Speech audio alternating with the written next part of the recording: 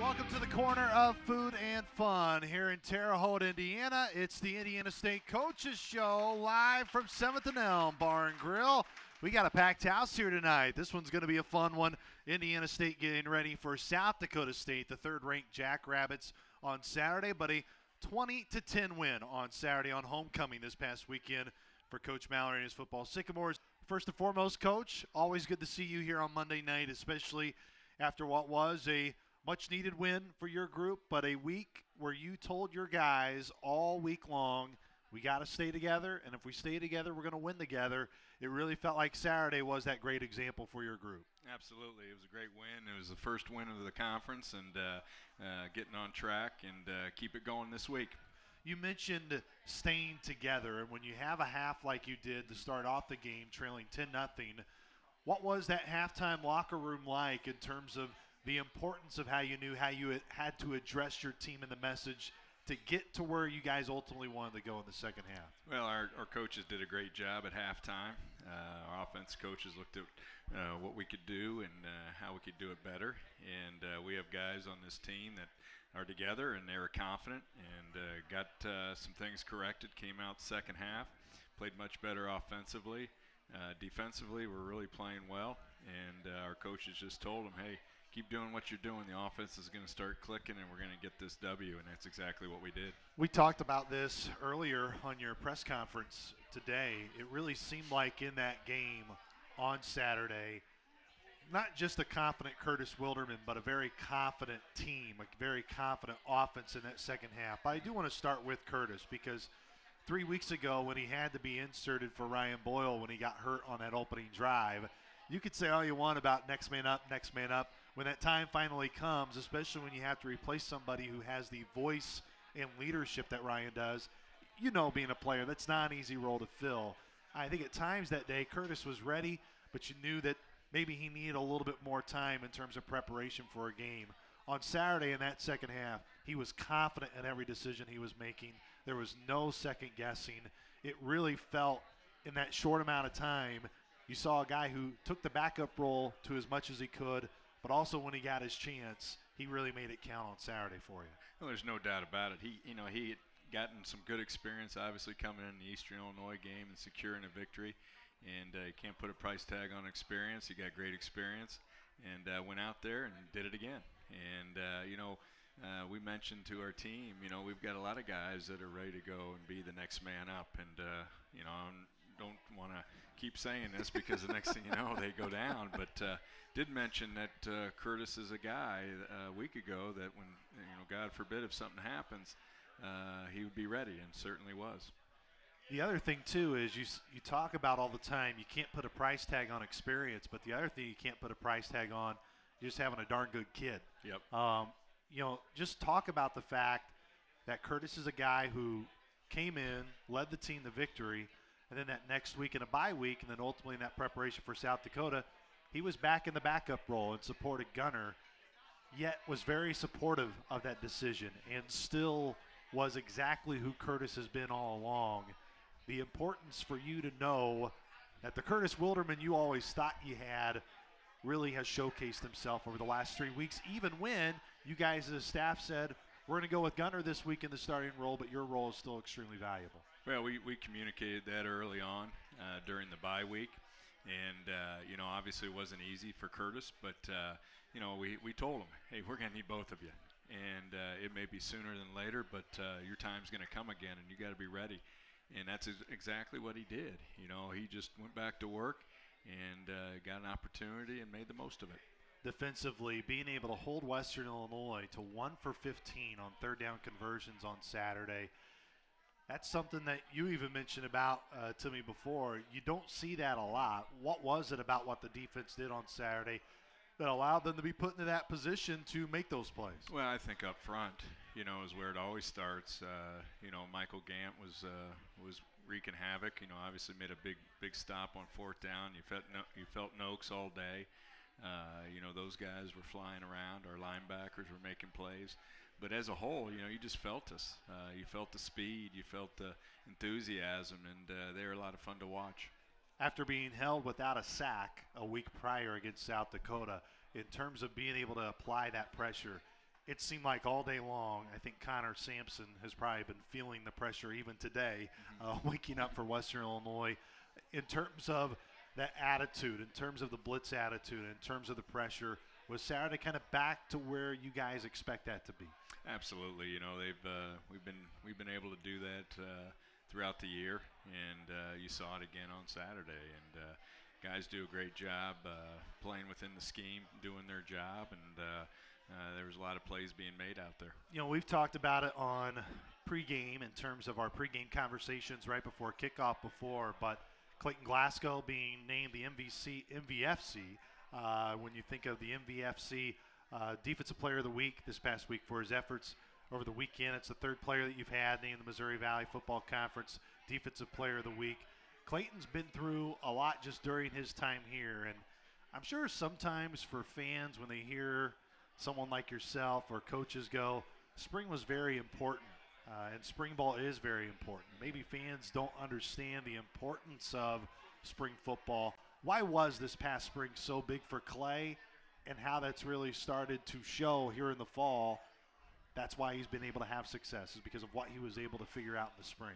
Well, you know, Clayton was a junior college transfer that didn't come till after spring of last year, and so NCAA doesn't allow you to do much with him over the summer, so we got him in 2018, right before the fall.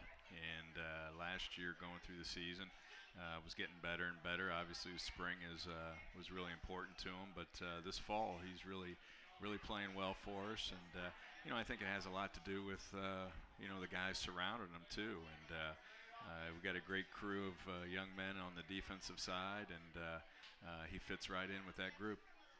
Overall, defensively, where did you feel your group was able to improve over the weekend? And maybe it's been a group that's been very good so far this year, but where did you feel your group took even bigger steps forward and bigger strides? Well, I think the depth, the thing that we keep talking about on both sides of the ball. I mean, we had guys going in that just hadn't played a whole lot. You saw Fred Fabricius go in there, do a really nice job. You saw Carter Heron go in there, do a really nice job. Joe Vasquez has been playing, and he's continually getting better. So seeing guys that haven't played as much and now their role is getting bigger and bigger. But, seeing the depth develop, you're starting to see that. You're seeing some young guys, some freshmen play on special teams. And we're going to need everybody. And their number's going to be called. They got to be ready to go, and they've been doing that. I don't think there's any surprise that you ended up getting the result that you did on Saturday in terms of, I don't think it's any secret. You guys really demanded a lot of the offensive line after a disappointing effort in South Dakota. And whether it was team meetings, I know publicly talking with Coach Switz and yourself, have to be better. And that was demanded from that group. When you mix in so many new guys like you did in terms of Carter Heron starting for the first time, Freddie Fabricius starting for the first time, all in all, how was that assessment that you felt of that group up front? Well, I think the thing we talk to our players about is the expectations at the position. And the expectation that we have for our offensive line, no matter who's in there. And, we had some new faces in there, but that wasn't going to be an excuse. The expectations to be able to run the football, we were able to do that better in the second half. And if your number's called, you got to be able to play up to that expectation. Alongside head coach Kurt Mallory, I'm Luke Martin here at the corner of Food and Fun and Terre Haute. It's the Indiana State Coaches Show. Indiana State getting ready for South Dakota State this weekend, 1 o'clock on WIBQ. Not going to break just yet, folks. We're going to stick it here just for a little bit longer. I know this stat may be a little bit misleading in terms it's not going to look pretty when I say it, but I know quick starts is what you and the offense are really trying to get better at. Right now, only averaging about 6.6 points per game in your first halves alone this year. What do you believe Coach Mallory needs to change to make that flip to where you got the offense that can get it going? What needs to change to maybe get off to quicker starts, which unfortunately just haven't had to be able to do yet this year? Well, I think being consistent in what we do. We're not going to wave a magic wand. We're going to stay true to who we are. We're just going to keep getting better, keep going back to work. We're playing good defense right now. It's what we told them at halftime. Hey, defense keep playing well. The offense is on their way, and that's what's going to happen. And we've got a lot of good players on both sides of the football, a lot of guys that have played a lot of football, and they're going to keep coming and keep getting better. It's one of those funny things. Coach and I were talking before the show, and I was actually looking it up here just to make sure, that my researching methods was right. You talked about how you haven't seen a group hold a team to 1 to 15 on third down conversions. Well, your group actually did it back in your first year here against Illinois State. You held the Redbirds to 1 for 14 on third down back in 2017. So you've done it before. Well, I don't know if I'll count that one. We didn't win the game. Yes, so. No doubt. Yeah, that doesn't matter. You got to get the win, right? It doesn't matter. Right. It doesn't matter how right. you do throughout the game. Of course, we'll talk about South Dakota State to close up the show, but just briefly, I know it's a program that Coach Stiegelmeier has built. They got it rolling. They're a team that's always going to be in that top 5 and always talked about not just, of course, contending for our championship in our league, but a team that's going to be a favorite that can win it all and go and be able to make a run in the FCS playoffs. What do you like so much just about what South Dakota State does and what's gotten them to this point? Well, I think they do a great job running the football, and obviously that's what we're built around. They play great defense. They fly around. So those are the things that we're going to always hang our hat on. We're going to run the football, and we're going to fly around on defense, and that's exactly what they do, and that's what we do. Well, it should be a fun one on Saturday. Kickoff going to be 1 o'clock. Coach, we'll catch up with you later on the show to preview more of the Jackrabbits. All right, thank you very much. Once again, that was head coach Curt Mallory. When we come back, we'll be joined by defensive line coach Mark Smith. You're listening to Indiana State Football and the Indiana State Coaches Show, live from 7th and Elm.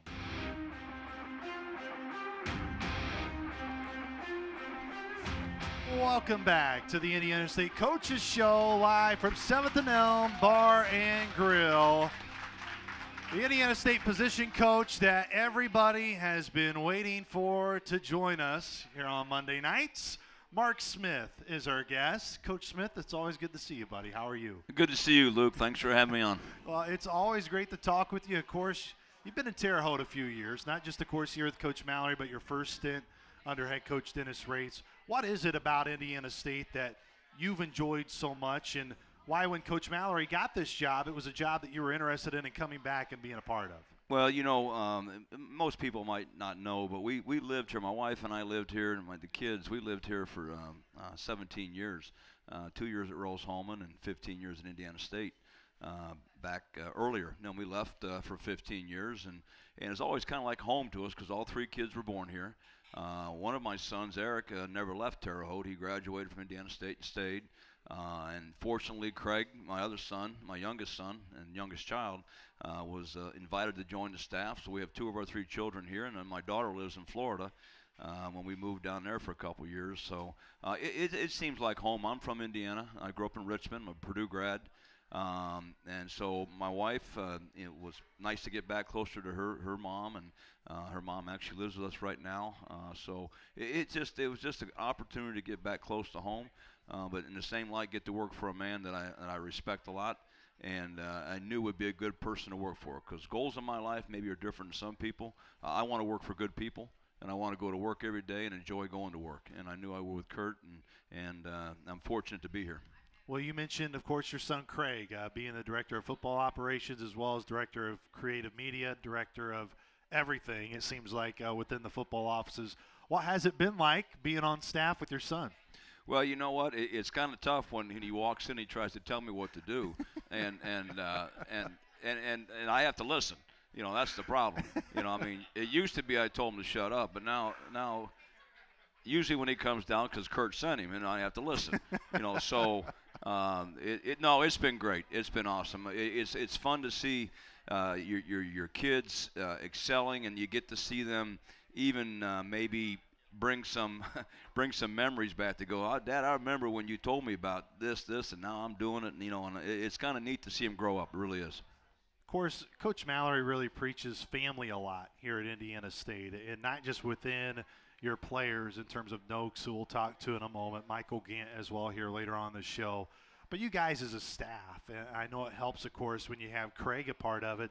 But what makes this staff unique for a guy that you've been a part of a lot of different staffs and have probably had different connections in terms of how it felt at the time to be a part of it? What makes this staff so special in your eyes? Well, first off, I think that's and I've never been a head coach and never wanted to be a head coach. I don't like anything about head coaching other than the paycheck, because they deal with a lot of headaches that I don't want to deal with.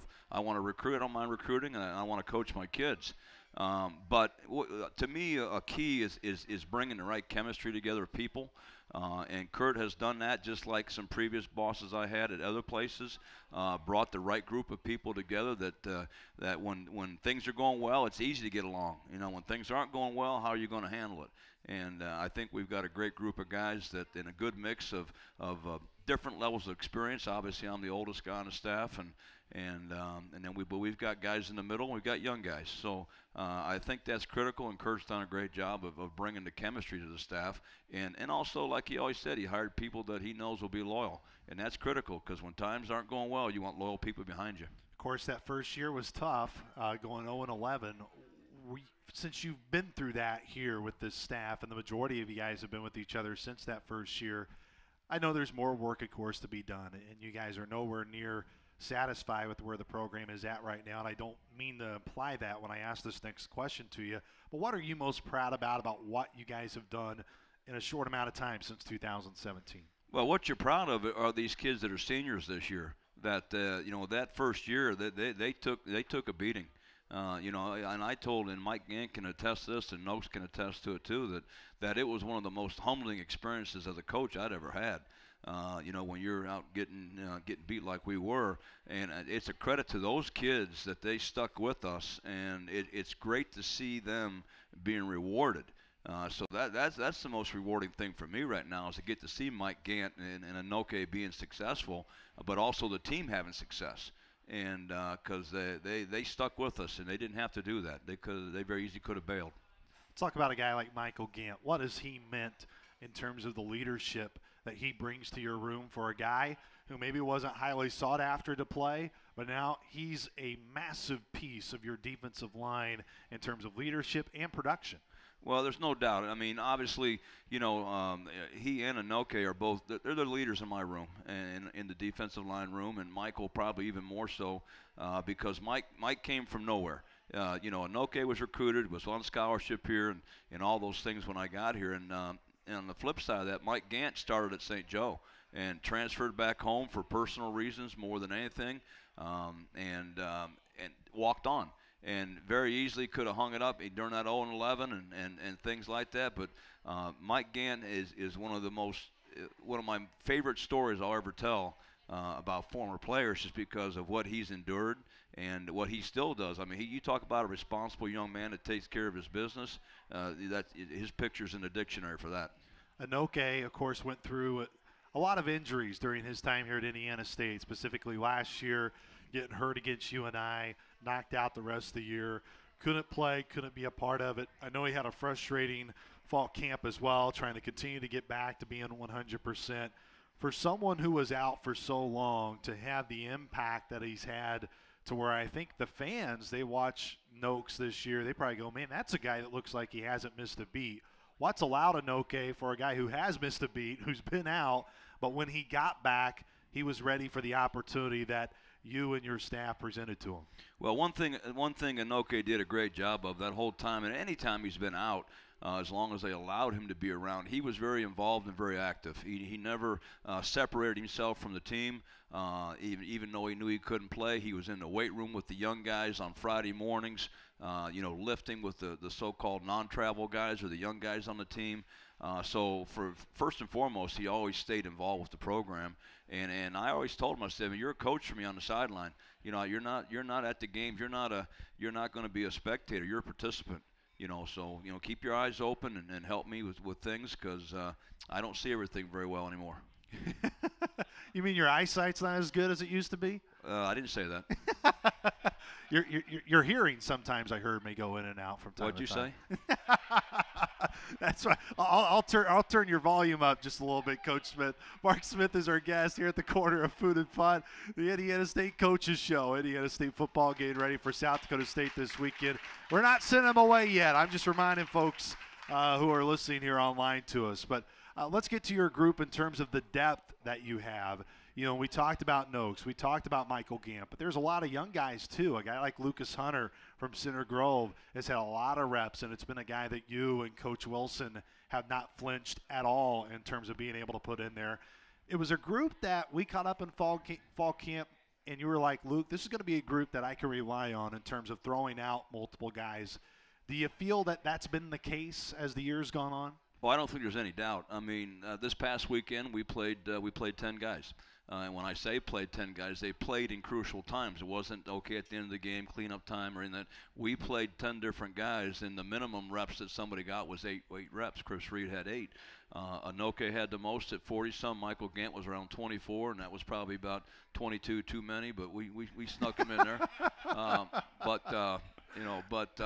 Anyway, no, I mean, one of the things that Brad and I talked about way back when I say Brad, Coach Wilson, when we first got together, and the importance of having a defensive line that can rotate people, because you got to stay fresh here. You got to have those guys that can play hard. And we even tried to do that through the lean years a little bit, where we didn't have a chance to build that room. But I've told these guys numerous times that you guys have been built for this. This room's been put together specifically for what we're trying to get done. And we're very proud of that as a staff, because this is, in my opinion, one of the strengths of the team, and that's what we built it to do. Good news is, bad news is we lose Mike next year, but after that we've got everybody back. I know Tony Williams is a senior and is a guy that is a huge contributor to our program, maybe not so much on the field, but I don't lose a lot. So there's a lot of guys coming back a year ago, but this room's been put together for that reason. And yeah, we do play a lot. South Dakota, we played 11 guys and played them on a regular basis, just because of the no huddle and trying to keep them fresh. In terms of improvement, what did you think was the biggest area of improvement from South Dakota to Western Illinois in a week? Well, I think a lot of it comes down to the fact that the guys got back to playing like we should be able to play up front. I'm not saying that we played terrible, but we didn't play what we can do. I didn't feel us in that game in South Dakota, and in order to win football games, you got to feel your front. You got to feel the front on offense. You got to feel the front on defense. And when those guys up front play, just like you saw Saturday, it's a fun thing to watch. Obviously, with the pressure that Brad was bringing and adding the linebacker step mixed with Clayton and Jonas and Matt Thompson and guys like that, I mean, it was a fun game to watch. I know we were hanging right there, and we knew the offense would get going. Switz and those guys have been fighting over there, just keeping that thing rolling and putting new guys in. And you got to believe that. And it was a great team win. Jerry Nunez hitting those 2 field goals were huge. Playing good defense, and then obviously the offense kicked it in second half and put 20 points on the board. So that was fun. That was a lot of fun. This weekend, South Dakota State comes calling. 3rd-ranked team in the country. They were the 3rd-ranked team in the country last year when you guys went to Brookings and took that team to overtime. They've lost Taryn Christian, who's one of the best quarterbacks, not just in South Dakota State history, one of the best in the league of the Missouri Valley Football Conference history. They now have Jabari Gibbs. It seems like they've been more of a running attack this year than maybe they were last year, where Christian liked to throw it a lot. In just your early preparation, Coach Smith, and preparing for the Jackrabbits from your guys' position in terms of creating pressure, what are the differences with Jabari Gibbs kind of leading the charge now compared to where a year ago it was Christian? Well, I think it's one thing. Obviously, when you bring in a young new quarterback, and this kid's very talented. He's 6'3", 230 pounds, and they're not asking him to be the feature piece. He can manage the game. They'll put him in situations, the throws he can make. But they're putting this solely on their offensive line and those running backs. They're averaging almost 250 yards a game rushing, 160 yards passing, and we've already taught as a defensive line that for us to have success in this game, we got to take the run away, and that's how we're gearing everything up, how we're going to practice, and how we've set up the defense at this point. Is that we're going to stop this run game, and if the quarterback has to throw to beat us, let's see if he can do it. Every game in this league is always big, and any team you play in this league is really, really good. Even a team like over the weekend in Western Illinois, who may have had an 0-5 record, they're much better than what their 0-5 record indicates. But you've been around college football a long time. You know what it's like when you have a top-ranked team, a top-5 team come into your building, and what kind of excitement that can bring. Just the opportunity and what it means for these guys like Anoke and Michael and the rest of the team this weekend, of what kind of opportunity they do have in front of them on Saturday. Yeah, you're exactly right, Luke. We should have no problem motivating this football team because obviously this is a well-respected, well-coached team that has a high ranking right now that we have an opportunity to play at home. And I don't think there'll be any problem getting our players motivated to play this game. And for the most part, they've been good about that all year, no matter who we play. So it should be an exciting week of preparation. And then obviously the game day should, if you practice well, then games become fun and slow. I know it was kind of unveiled a little bit and released in your interview with your son back in the One-on-One with Dad segment with Craig Smith. Did you get a wish sandwich here tonight at 7th and Elm? I know the staff understands what a wish sandwich means. I don't think the fans that are here maybe. Can you explain that a little bit, what a wish sandwich was that Craig would have a lot growing up? I do know one thing. The Wilson family understands what a wish sandwich is because I explained it to those two boys early on. In fact, I think was it Logan who was asking Brady one day. He said he had a bagel and he didn't have anything to put on. He goes, "Hey, that looks like a Wish bagel," you know. And I felt pretty good. I'm affecting Wilson's kids, you know. So it's been good. But no, a Wish sandwich basically is something. And Craig brought it up that I used to tease the kids back. You know, maybe sometimes we're living towards the end of the paycheck a little bit, and we had some bread, but we didn't have any meat. So we just had a couple slices of bread, and we wish we had some meat. So it was a Wish sandwich. That's what that was. So anyway. And that's not true. You look at my family; they're not underfed. So, well, I got to tell you something. I know how much you really enjoy doing interviews with me and doing this opportunity. I actually have a gift for you tonight as a surprise. I know this is not going to be any surprise to the football staff that is here tonight, but I got you some mayonnaise for your Wish sandwich that you can have. You could probably use it here tonight. I'm sure Tom will let you use it here as well. So, Coach, I know how much you love doing that. I hope that means something to you. Well, you know what? Other than my wife and my kids and football, mayonnaise may be the next thing I love the most.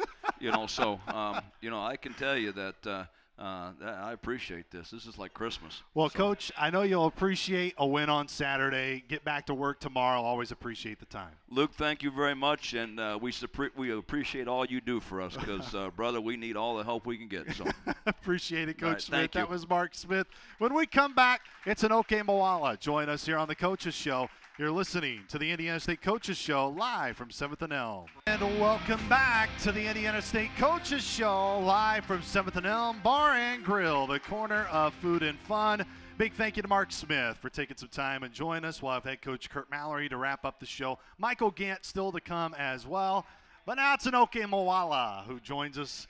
Noakes, always good to see you, my man. I'm sure, especially for you, probably feels a little bit better after a win like you guys had over the weekend.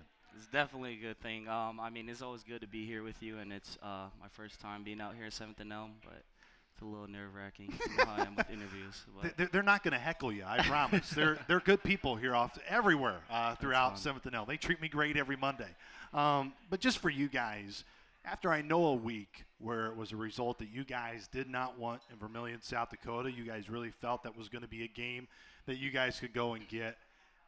How essential was it for you guys, specifically just from a defensive perspective, to put that week away and to get back to playing, as what Coach Smith said, to the capability and the style of football that you guys know you're capable of playing? I mean, it's always tough coming off a bad loss, and I mean, Coach Smith, he just called us out all the time, and from this past game, and he called us out and told us to step up, and he's just telling us good players got to play good, and I mean, I just kind of put that pressure on myself in the weeks of practice and just tested myself every practice and came out and we performed and we won, so that was a good thing. We mentioned you've been through a lot of adversity during your time here at Indiana State.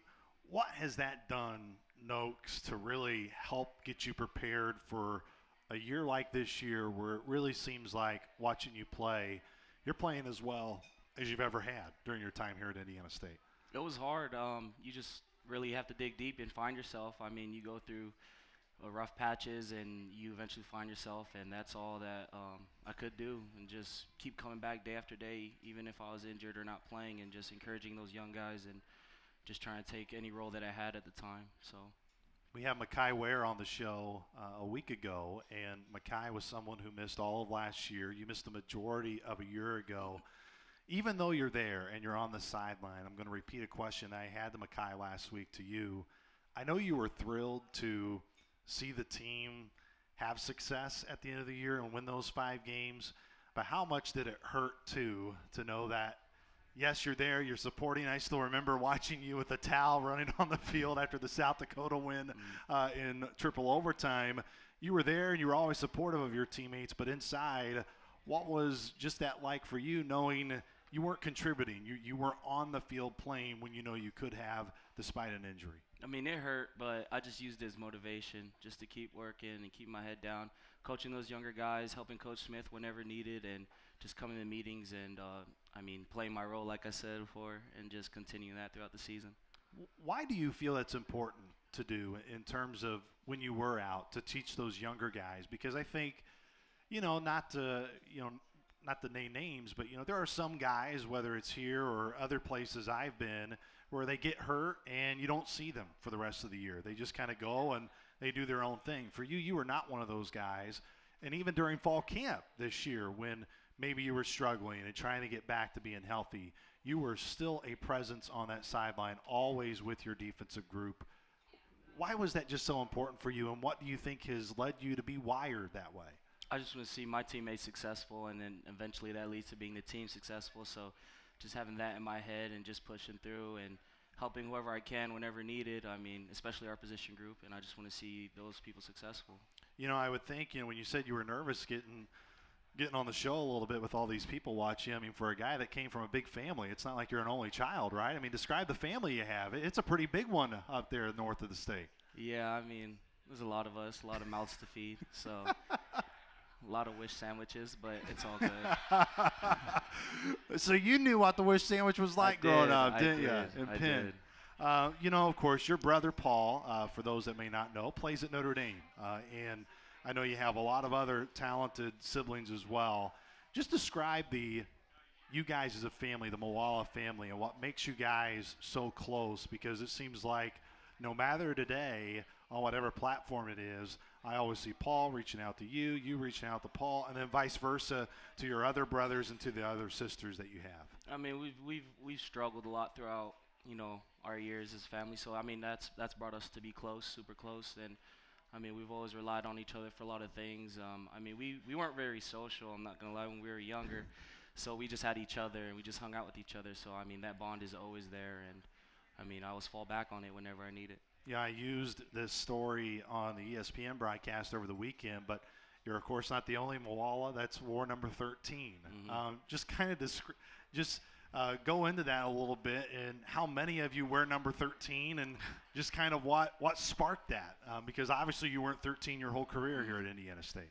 So my dad played for the Tongan national rugby team, and he wore number 13. So my little brother Paul, who plays at Notre Dame, he switched his number to 13 senior year of high school and then continued it on. And so I decided just to switch my number to 13 and just carry that on for a little. And it's me that's number 13, my little brother Paul at Notre Dame, and then my little sister, who is a sophomore in high school. She wears 13 as well, volleyball. Man, just 13s everywhere. Yeah. At least your parents could probably just get one 13 jersey and probably wear it to most of the events, right? Yeah. Have to change the colors a little bit, the color schemes, but at least from the number standpoint, it doesn't have to change a lot. Anoke Moala is our guest here on the Indiana State Coaches Show. Noakes, just this weekend against South Dakota State, what kind of opportunity do you guys have as a football team this week against a really good team? We just have to go out there. I mean, we get to prove that we can hang with tougher teams. Every team is good in our conference, but we can make a statement here with this upcoming game against South Dakota State. I mean, it's here, it's home, so I mean that's to our advantage as well. What do you feel you guys specifically on that defensive line got to do, have to hammer home this week to have success on Saturday? I mean, we just have to stop the run. I mean, play how we've been playing these last couple weeks, and I mean, just stop the run and stay in our gaps and do all of that. I mean, everything else will take care of itself. Do you like mayonnaise as much as Coach Smith?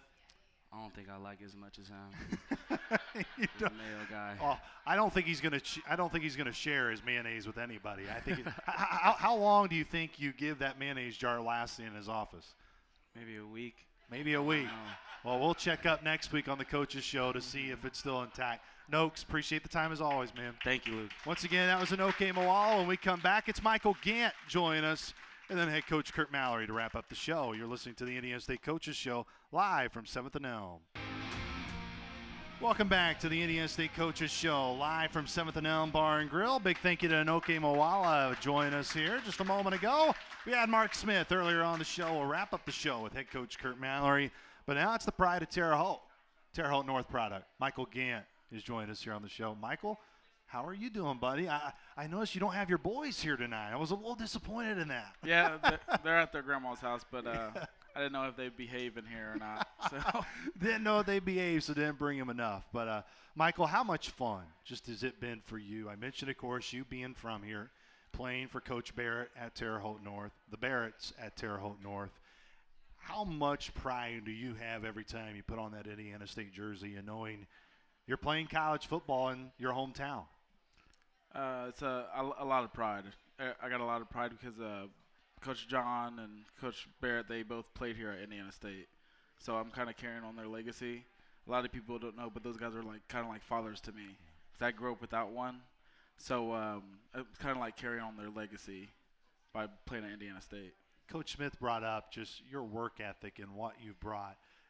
What would you say has been the most challenging time during your career playing football, and maybe a time that you look at and say, that was my most challenging, but it's also my most rewarding because it's gotten to me to where you are right now playing at Indiana State? My most challenging time was probably sitting behind guys 2 years ago and last year sitting behind Rex and sitting behind Norvell. But it helped motivate me to be the player that I am today and just to keep working and keep my head down and keep working hard to get where I'm at today. I think, Coach Smith, of course, is really hard on you guys just in terms of day-to-day and the structure that you guys have, the drills that you do. But I think that's also why you guys are one of, if not the most disciplined position group on the team. What have you learned most about in your time under Coach Smith and how he has helped you also get to this point? Smitty's helped me grow as a man, not only as a player but as a man. The most thing that I remember from learning from him is early is on time. We're always 15 minutes early to everything. So if we got to be there at 1, we're there at 12:45, and if you're there at 12:50, you're late. So that's the biggest thing that I learned from Smitty over the past 3 years. For you guys as a defensive line group that has been able to have success this year, last week I believe was your third game this year where you've had 3 sacks or more. That's more than you guys had all of last year. You only had 2 games of 3 sacks or more a year ago. What is it about this group up front that you like and why you guys have been able to have so much success here early on in the year? We're a tight-knit group. We're all really, really close. And Coach Smith always preaches rushing as one, more pass rushing against other teams. And I feel like we do that very well. We all rush as one because we all have very good chemistry together. Like we don't just hang out at football. We hang out outside of football. Like me and Noakes, best friends. We hang out almost every day and on the weekends too. So our chemistry is what builds us as a defensive line and makes us good. I know the older crowd may not understand this next question, but are you better than Anoke at Fortnite? I am not. I'm not. Oh, I know. Okay, you're honest. Yeah, Noakes is honesty. Yeah, Noakes is really good at Fortnite. I'm not a big video game guy. I don't really have time for that. Okay, there you go. That's a good way to at least support your positioning. Yeah, you know? yeah. I don't think Noakes plays that game a lot though. I think he only plays it like once, like every 2 weeks, maybe. Yeah, probably once every day. Yeah, maybe once every hour throughout the day when he's not in class. Yeah. You guys as a group, Coach Smith talked about that depth, being able to play 10, 11 guys. For you as one of those leaders, what's impressed you about some of those younger guys who have gotten in and who have been able to get some playing time to give you guys some rest and make you guys fresher for the snaps that you have to play? I think they all stepped up a lot, especially Lucas Hunter. He's a guy who can come in and, he can pass rush. He can stop the run. He's a very smart kid. Also, Alton Nobles, he's been doing really well. He's really stepped up. He does a lot for us, not only on Saturdays, but during the weekday at practice. He plays offensive line scout team. He does defense scout team for us, and he does reps with us. So I think those 2 guys have really, really stepped up, and they understand their role. There's not a lot of complaining. They understand their role, and they know what they have to do to get their job done. Now, I've mentioned your boys at the start of the broadcast. Of course, you being a father. I know got engaged over a year ago. Just talk about your family in terms of your boys, in terms of being engaged, and what that means to you and how maybe all those connections have really helped you out on the football field. Being in that's a hard question. Being engaged is tough. I mean, I was really nervous when I asked. She's here, but it's pretty nerve-wracking. And I've had kids since I think I was 18 when I've had both of the kids. So it really helped me. I had to grow up really fast. I already had to grow up fast when I was growing up with my mom, but to help her raise the 4 others of my siblings. But having 2 kids is really matured me, and I think I've grown a lot from them too. And I've learned a lot from them too. Also, they're only 5 and 4, which you'd be surprised if you learn anything from those kids. But I've learned a lot from them. So, and I think that's built me as a man and built me as a player, because like Coach Smith always says, I handle my business well. I'm very responsible, and that's because of them. If it wasn't for them, I probably wouldn't be as responsible. Yeah, I think that's another point. For those that don't know, always see you out of practice, always see you everywhere. But the one thing I always see you is with your boys. And you kind of hinted at it when you first were talking about football and getting involved, how you didn't really have much of a presence with a father figure growing up. How has that helped you to make sure that you want your 2 boys to have something that maybe you didn't have to grow up?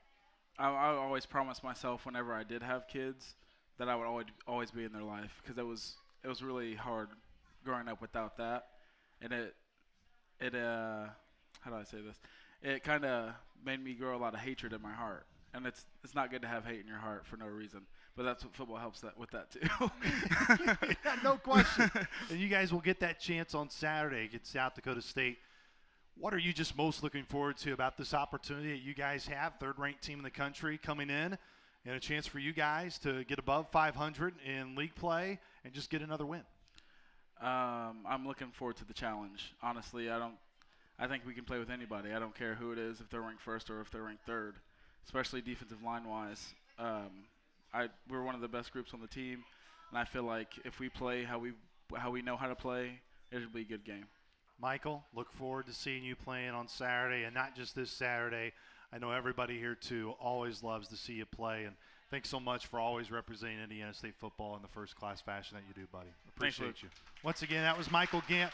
We're going to take a break. When we come back, it's head coach Curt Mallory to wrap up the show. You're listening to the Indiana State Coaches Show live from 7th and Elm. This is Curt Mallory, and you're listening to Indiana State football on WIBQ 97.9 FM.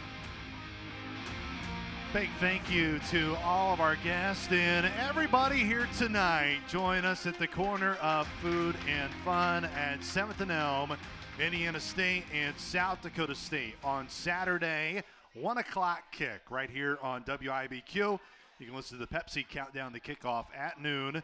All right, Coach, so you look at the Jackrabbits. We've talked about this game earlier on your press conference. We've talked about a little bit here on the show with all the guests that we've had.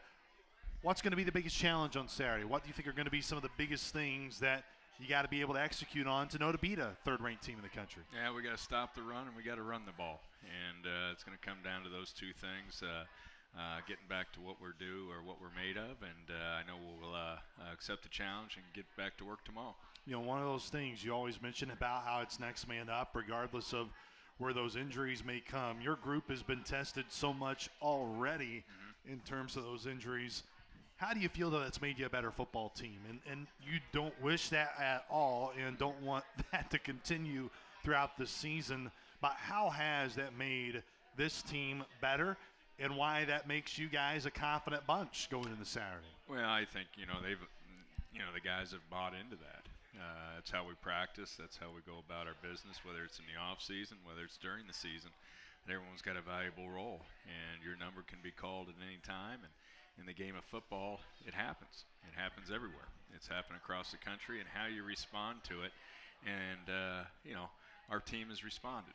They responded last year to it. They're going to respond this year to it. And we're just going to keep on rolling and continue to have a good year. I know you interact with everybody else here at the show as we go on throughout the hour, but I'm sure it's got to bring you a lot of pride to be able to hear guys like Anoke, to hear guys like Michael talk so proudly about their time here and how they really do represent your program in a first-class fashion. No, absolutely. Those two have done a wonderful job. They take care of business off the field, take care of business on the field.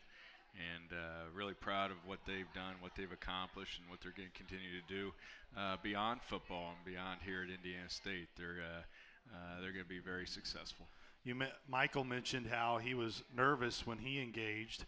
When you asked Lori the question, how nervous were you? Probably just as nervous.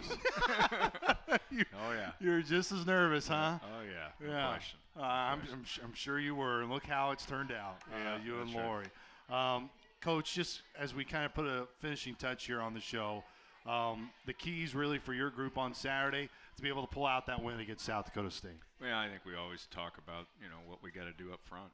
It's going to start up front, defensive line, offensive line, and everyone doing their job, and we're going to get some guys back this week, and we just got to continue to move forward.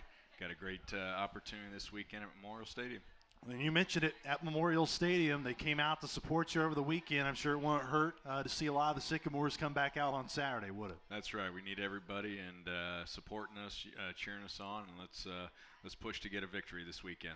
Coach, good luck this week in getting preparation, and we hope that it's a clean bill of health as you prepare, and let's have some fun on Saturday. Thanks, Luke. Once again, that was head coach Kurt Mallory. Big thank you to all of our guests here tonight from the corner of Food and Fun in Terre Haute. For defensive line coach Mark Smith, for defensive lineman Anoke Mawala and Michael Gant, for head coach Kurt Mallory, I am Luke Martin. You can join us this Saturday, Pepsi Countdown to Kickoff at noon with kickoff for Indiana State and South Dakota State at 1:05. For Dennis Porter, back in the studios on Wabash Avenue, you've been listening to the Indiana State Coaches Show live from 7th and L.